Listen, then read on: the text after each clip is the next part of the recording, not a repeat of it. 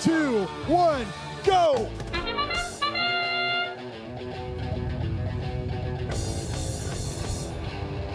Blue Alliance with robots at their cargo ship and their rocket.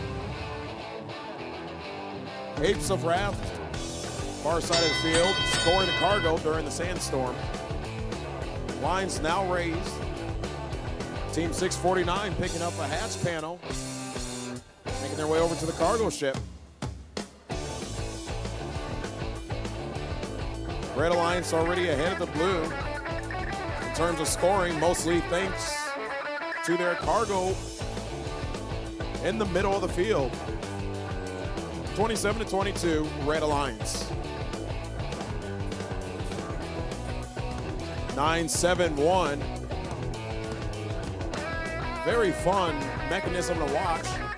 Uses a suction cup to release the cargo into the hatch. Blue Alliance staying on the tail of Red Alliance, now overtaking them 34-38. Now that's the Red Alliance, excuse me, in the lead.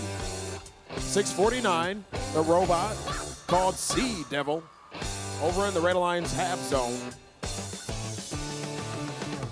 They're now focusing on the rocket of the Red Alliance. Team 115, MVRT, they have a cargo in their rollers, but they can't do anything with it. Griffin Robotics also running into a bit of defense.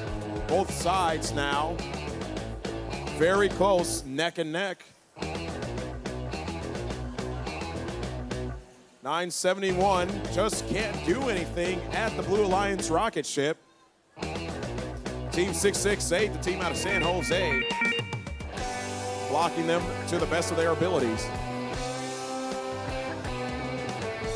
Blue Alliance with the lead, a little over 10 points as we are now in the in-game period. Robots stilted onto the level 3 platform on both sides. Both of them successfully sitting pretty up at the top. 5 seconds left to go. Looks like the Red Alliance and the Blue Alliance had the same exact setup for their in-game strategies here in match number 72. A level 1, 2, and 3 off 87-78. Half climbing rank point awarded to both alliances. Blue with a total of 3, including the 2 from the win. 33 cargo scored by the